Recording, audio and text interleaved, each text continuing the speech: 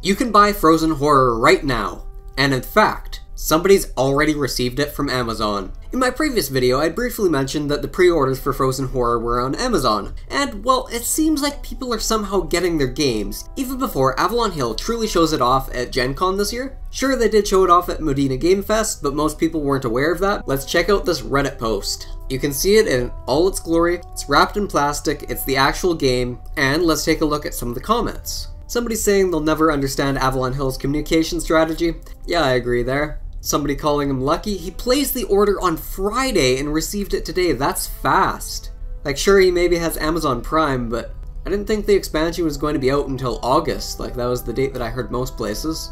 Somebody else's is scheduled to be delivered tomorrow. How exactly does this happen that Amazon has the pre-order sending out to customers even before Avalon Hill's done a detailed announcement for it? Sure, they have said that it was going to be happening, they showed the box at PulseCon, and Zargon's been giving hints of chill and going north, but they haven't really done a blog post or anything like that that you think they would do before they're about to launch an expansion.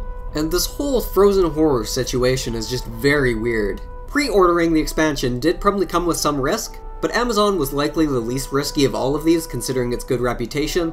With these people getting their games seemingly early, they might be even doing this before content creators get it. So far I haven't been reached out to, but maybe some people were. Oh, we can read more of the story here about how this happened. They got a notification that their Amazon order was 10 doors away, but they didn't realize what else they had ordered on Amazon. It was this Frozen Horror pre-order. Earlier on Ye Olde Inn, somebody was discussing how their order page went from pre-order to preparing for shipment, with the expected delivery from July 13th to August 7, and that does fit within the timeline of when Gen Con actually happens, but it seems like it could be in the earlier portion of that range.